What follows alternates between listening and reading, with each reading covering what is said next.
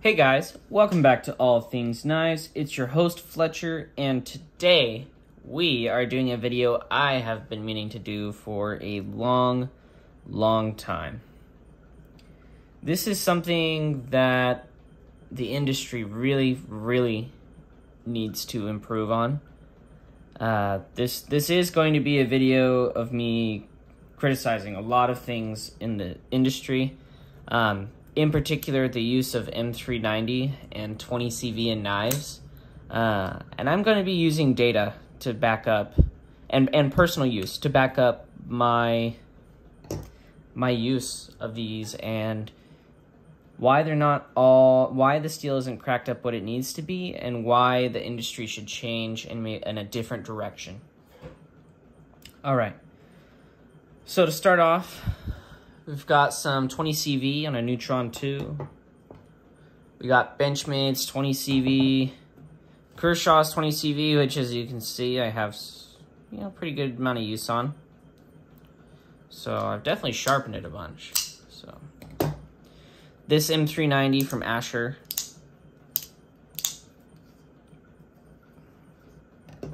I have some Spyderco M390 too, which I've sharpened. 20 CV from Spyderco. I have a couple 20 CV from Spyderco. And then a M390 rat reblade from, what was it? House of Knives, or Way of Knife. House of Blades is the two that partner together. Took me a second to remember that. Okay, so let's get into it. 20 CV and M390. They're on everything. It feels like every week there's a new knife coming out in titanium and M390. Like, it's just what's the flavor of the month? Here's a slip joint in titanium and M390. What's the next flavor? Oh, how about some more titanium and M390? You know what? We know you guys weren't bored enough of even more M390 and 20 CV. The industry has been moving in this direction for a long time, of using 20 CV as a premium upgrade to, say, a steel like S35VN or even S30V. I think that this is the wrong move, personally. Even as someone who has used tool steels and has had them even rust sometimes on him, I think that the way the industry is going about using this steel is incorrect. Now I'm going to point out some 20 CV and some M390 that I like first, and why I like it. 20 CV from TRM performs better than just about most production 20 CV, but even it falls short of its actual potential of what it can achieve.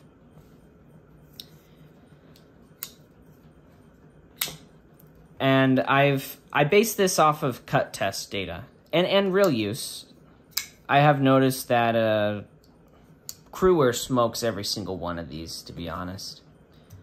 It smokes every single one of these. But Crewwear isn't as popular as it should be, and 20 CV is, for example. 20 CV is used on everything from slip joints to folders from Benchmade, Spyderco, even imports. Or budget Kershaw's. It's used on everything. And I'm going to go through some reasons why it shouldn't be that way. All right. So first off, 20 CV being used at low Rockwell or difficulty heat treating. All right. A lot of these Kershaw links have been tested at 58, 59 Rockwell. Well, M390 can easily go to above 62 Rockwell. And Peter's Heat Treat will gladly do 62 Rockwell at no extra charge. At no extra charge, they'll do 62 Rockwell. But companies keep putting out this subpar 20 CV and M390 that is even below 60 Rockwell. And it performs worse than some steels like 154 CM. Now let me grab some data to back this up, all right? So we have a ZT in 20 CV that did 172.05 feet of cardboard. You know what else does 172.05 feet of cardboard? I'm pretty sure my OS 8 that I did a cut test on my Rat 2, that was 30 bucks. It was 30 bucks. For a little while there, you could get them for $22. So right away, save yourself, you know, almost $200 and go with the Rat if you're going off of edge retention. And, you know, OS 8's a stainless steel, and it is easier to sharpen than 20 CV. So, all right, Kershaw M390, 184.30 feet. Well, you know what does better than 184.30 feet? Buck's 420 high carbon, which I got to cut at 192 feet of cardboard. Benchmade 20 CV. All right, this was a different cut test. These were, I think, Tom's cut test. I could be wrong on that, but it's from the data sheet. This is from Gerald's, Tom, and Steve's data sheet. All right, so we have Benchmade 20 CV at 154.3 feet. Well, you know what outcut that? Benchmade 154 CM at 166.2 feet. And I will say this, 154 CM has a beautiful grit progression. It polishes really nicely, just like 20 CV. It takes a polish really well. And to be fair, with the production heat treats, 154 CM is almost a better steel. Actually, I would argue that it is. M390, right? This is some of that Chinese stuff. People rave about the Chinese and Civivi knives. 180 feet.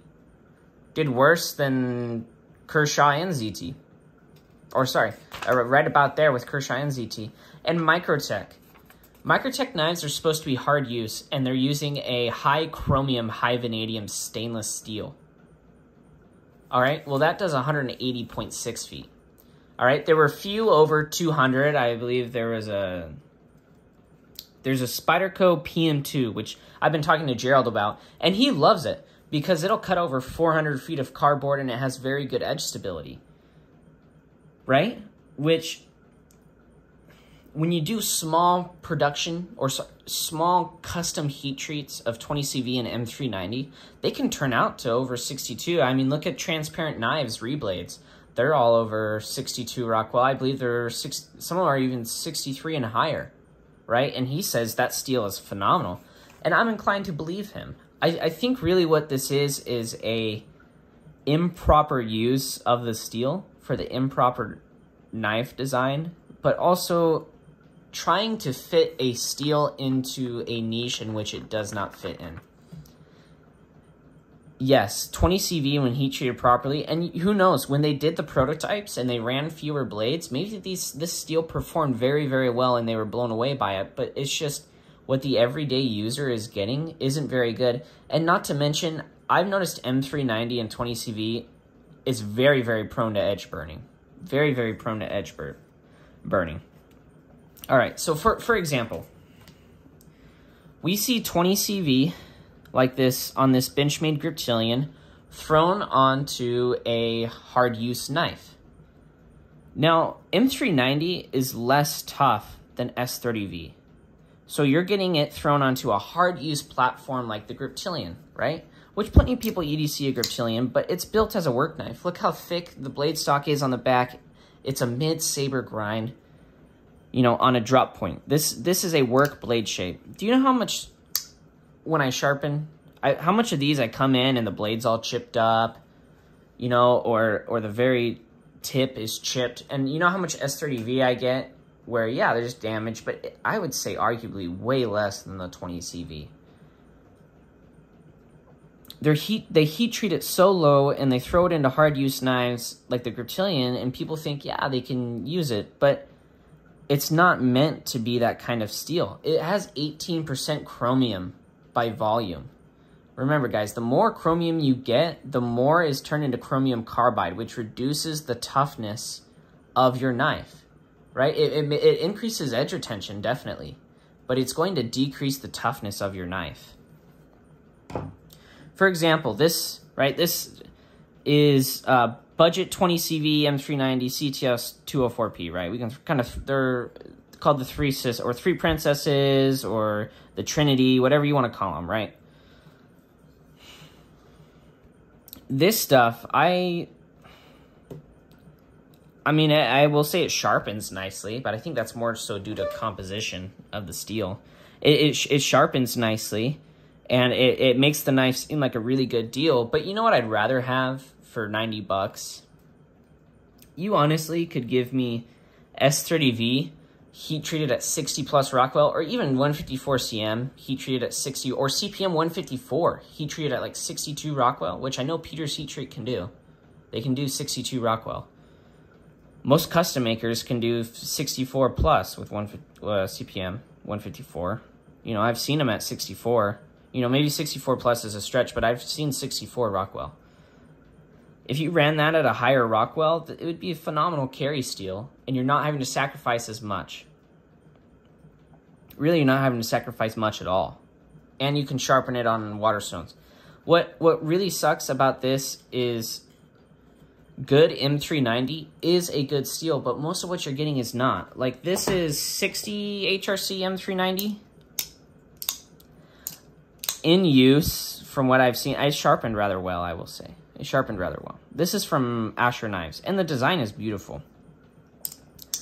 But I think that for a nice EDC knife, yes, a stainless is nice to have, but pushing a steel like M390 into like a hard use category, I wouldn't do.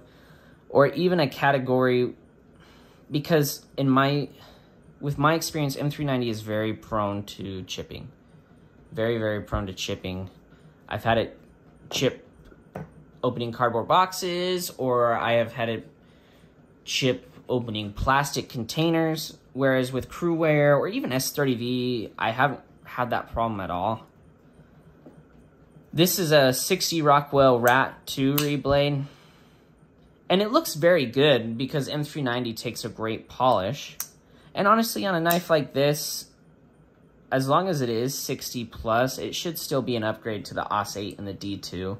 You know, D2 is another one of those steels where they push it into production and it just doesn't perform that well. You know, and the only reason I own this Spyderco 20CV is I've actually heard really good things about the Seki City, and I think when I've seen them tested, they're all like 60 plus easily, or 60.5 plus. So not really worried about this performing not very well. I think it'll actually perform rather well, surprisingly well, especially for the price you pay. So we're gonna set this guy off to the side. And Spyderco M390, I've seen some good results with Spyderco M390 that would really, I think, make me, that's why I got this knife, was, you know, maybe it's going to make me rethink my thoughts on the steel. But I think what happened with M390 is a lot of people want a stainless steel on their EDC knives, right? And so they don't rust, right? And so I think it caught a following with some people who got some good knives, and they highly recommended it because it didn't tarnish, and it is very stainless. I'll give the steel that. And it polishes very nicely, so it looks good when you take Instagram photos of your nice mirror polished edge on your M390 knife. And a lot of customs went this direction, or hard use knives are using M390, and I really think it was the wrong turn, because you're using a steel that has even less toughness than S30V, and then to make up for that toughness, you are heat treating it softer so that it's not a total chip-a-maniac, right? That you're really providing a subpar product to your customer. And that's why all this hype about M390 and, you know, seeing every week another knife in M390. And I see people go crazy for it, and it just lets me know that it's hard to, I guess, phrase this diplomatically, that either you have not used your knife enough or tried enough steels to know that you are getting a bad deal with. I mean, if you have like Asher Knives, he showed his 60 plus, which I knew was better than this, about the same as this, and possibly better than this. So I decided to roll the die, you know, for 90 bucks. We'll see how it does. So far, it hasn't blown anything out of the water. It has performed better than their S35VN. But I just think that really this is just a video of me complaining of this steel and why I dislike it. It chips. It's never heat treated to the proper Rockwell. They tend to have to heat treat the knife soft to make up for the lack of toughness, which then gives you a lack of edge retention.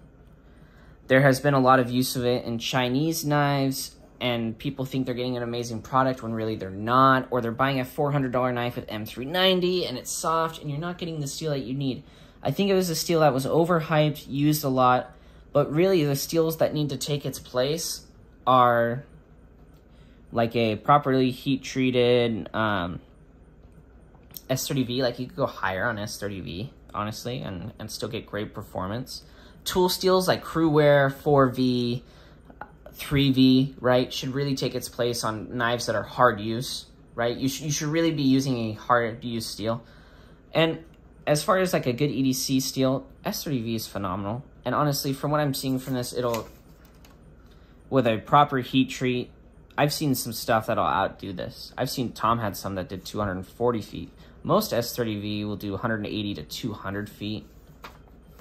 But from all this data, what I'm seeing is just a steel that you pay premium prices for, and you're marketed a premium product, but you're swindled in the actual product that you get. And I hate seeing people swindled, because there are just steels, like all my tool steels, yeah, they have the possibility to rust, but I know that that's a possibility from them. You can get a DLC coated knife and there's stuff you can put on them. They're easier to sharpen, they hold an edge longer, and for a hard use knife, you should just have a tool steel anyways. You know, stainless steel on a hard use knife is a bit of a oxymoron. You know, like jumbo shrimp, right? Or like the living dead. Stuff like that. It's, the proper steel should be used for the proper job. Now, if there's on a knife, you know, if on a knife like this, say M390, right? And if it's heat treated properly to where it performs better than the AUS-8, then yeah, you know, this wasn't an outrageously expensive knife either. You're getting a good deal, you know, but the problem is when it's improperly heat treated, like a lot of the stuff on the market, you're not getting a good deal, and it chips, and it shouldn't be really in hard use platforms like this. And yes, I know there are people who live by the ocean, and corrosion is a real problem for them. It really is. But tool steels are just going to do the job that much better, and there are sprays you can get. There's EDCI, you can put gun oil on your knife, and you know what? If you're really using your knife and it develops rust, just keep using it. And if you have a production knife and it breaks, you can send it either in for warranty and, you know, they'll warranty it, or you just buy another one, because if it's a tool you use every day, you'll really get your value worth. You'll get your values worth. And so 20 CV on a knife like this, I don't mind. This isn't a hard use knife, right? This is a EDC knife. And from what I've seen, they heat treat it harder. It's fine. But with the way the industry is going of softly heat treating what needs to be a high hardness stainless steel to really see the value in it, and fitting it into, you know, thick behind the edge where it still chips, burnt edges, it's not really where it needs to be. And I think a steel like MagnaCut hopefully replaces a steel like M390, just because it's stainless, it's tough. You can actually put it in a hard use knife, and you're not sacrificing. You know, you aren't compromising the great value of your product to fit a steel that is hyped in the community. I really think it is a steel that is overhyped, especially with what is out there in terms of production. If you have some M390 and 20 CV that performs really well, feel free to share it down below. Share your experiences with M390, but I really do think that steel is overhyped. Just looking at the data and my carry use, I don't think it lasts any longer than anything else. And I don't think I should be paying more for it. I know it does cost more to make, but I'd honestly just rather have S30V. I know where S30V falls any day of the week. And I know that most makers are running at 58 to 60. If you're really surprised, you get one that's like 60.5. That's a happy surprise, right? If you're surprised with M390, yeah, it might cut 400 feet or it might cut under 100 feet of cardboard. See where I'm going with that? It's just, honestly, for me, kind of unacceptable. And I know it's just been 20 minutes of me complaining, but let me know your guys' thoughts. You know, this is really a video to start a discussion around this steel, this trinity of steels, and why maybe some other steels deserve the spotlight, whereas this one has kind of snuck its way in. As always, guys, thanks for watching. Leave your thoughts down below. I'll make sure to hit you guys back up. As always, stay sharp.